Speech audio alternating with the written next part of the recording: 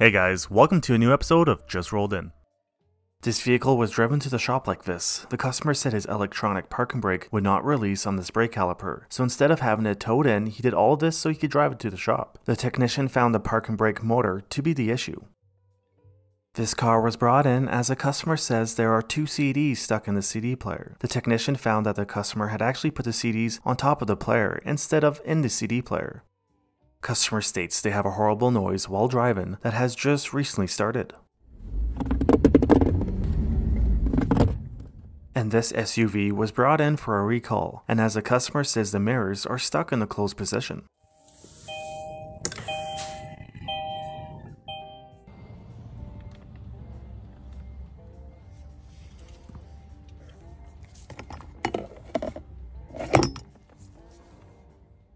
Customer states he rinsed the interior of his car out with a garden hose after spilling a milkshake in the front seat and now has multiple faults displayed.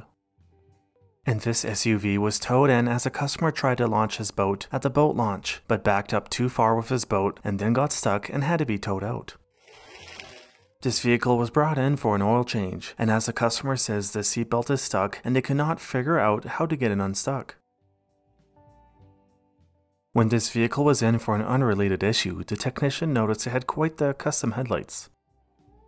Customer states rear hatch will not open automatically. The customer had the power liftgate knob turned to the off position. And this vehicle was brought in as the customer said he did his own brakes, but the brake pedal now goes to the floor. The customer could not get the brake calipers back on, so he zip tied them up. And the customer will now need new rear brake calipers, as the caliper pistons are nowhere to be found.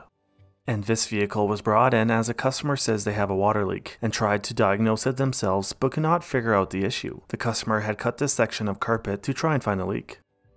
The customer of this vehicle threw the parts cannon at their truck and replaced the torque converter 3 times, transmission twice, and the brake on and off switch 5 times, as the torque converter would unlock, which turned off the cruise control. All along, it was this loose ground that caused the issue.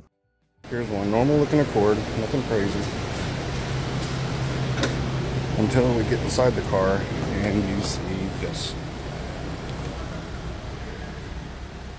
What? And this Mercedes-Benz was brought in as the customer says the brake pedal goes to the floor. The technician said the customer thought their quote was too high, so they had the vehicle apparently towed to a different shop. When this vehicle was in for an oil change, the technician noticed that this wheel and tire had quite a bit of curb rash. You can submit clips that you personally filmed on our website at justrolledyt.com. I hope you enjoyed this video, and please consider leaving a like or subscribing if you haven't already. Thanks for watching.